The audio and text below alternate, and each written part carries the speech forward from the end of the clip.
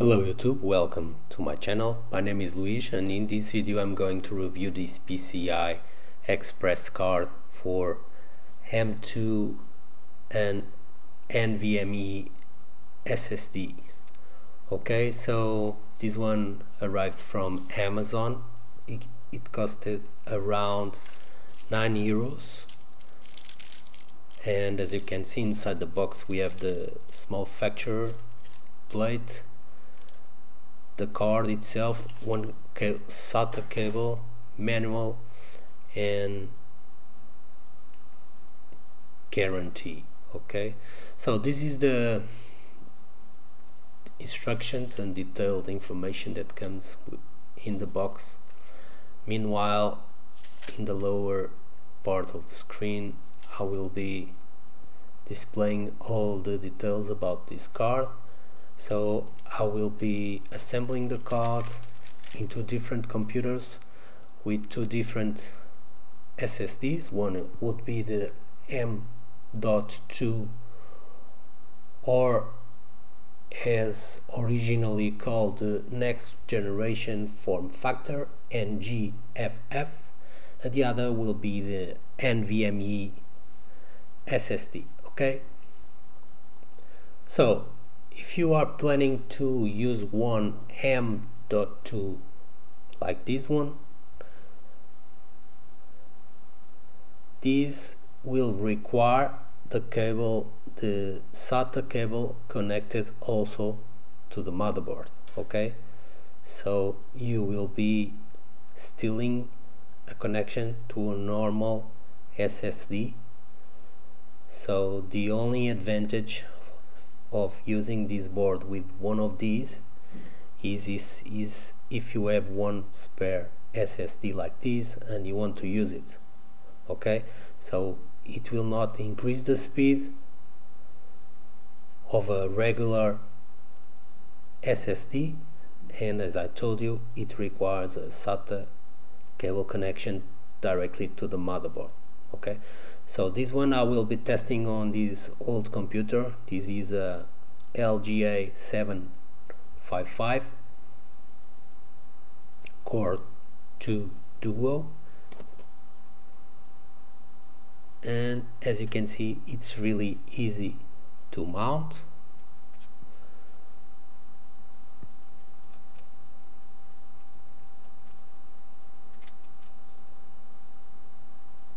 Don't forget the SATA cable for the M.2.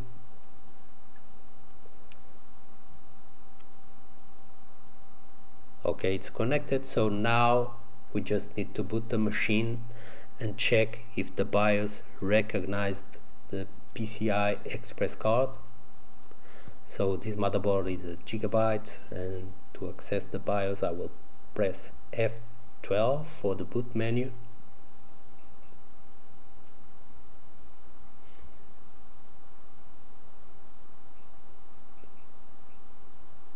Okay, so I have several disks attached to this machine, and this is the Western Digital 240 gigs, and I also have a USB flash drive, but this, the P4, is the one we just installed, and on that disk I have Linux installed, so I'm booting from it just to see that it really works.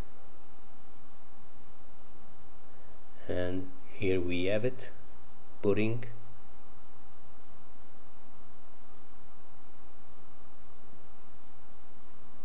Okay, it's working really well. So yeah, I will be doing the crystal disk speed test in Windows. Here is just to check that everything is working. Okay, so this is the disk. I have several partitions, so I told you I have Linux, I have another partition for data, and now we are on Windows 10 on the same machine. I have a conventional hard disk, and I will be running Crystal Disk Master.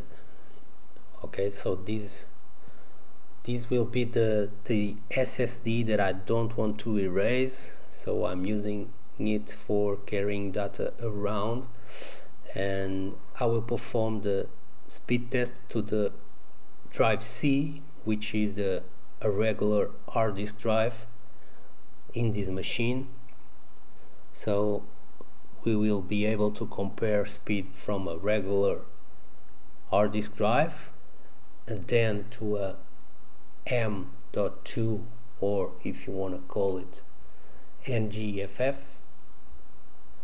and later with the NVMe SSD. Okay, so 64, 89 and 50 right to right. Okay, so not really fast for an hard disk drive. So now we will start the test for the SSD, and wow, so this is the M.2, and we get 284 and 257.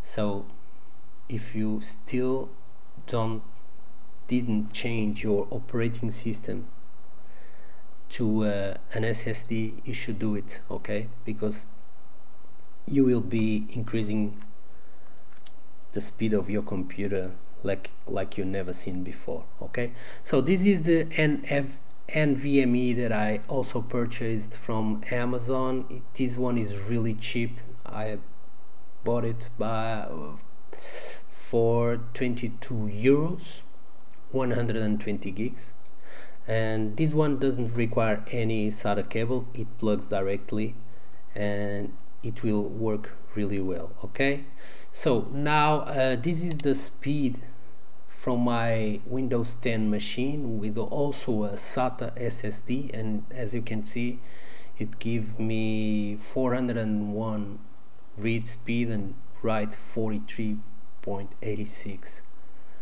and this is a regular SSD from my computer. This is another computer, it's not the same, so this is another tower. And now we will be performing the test for the NVMe. So I'm changing to drive E, and I will start and get back to the video with the result. Okay, so 1546 of read speed, 544 writing speed. So don't think twice if you want to upgrade your computer performance on installing one of these, one NVMe. So I have one already installed directly into the motherboard, and so this will be the second one on my machine, and I think it was a good business. So tell me what you think about it, and I catch you on a new video. Bye bye.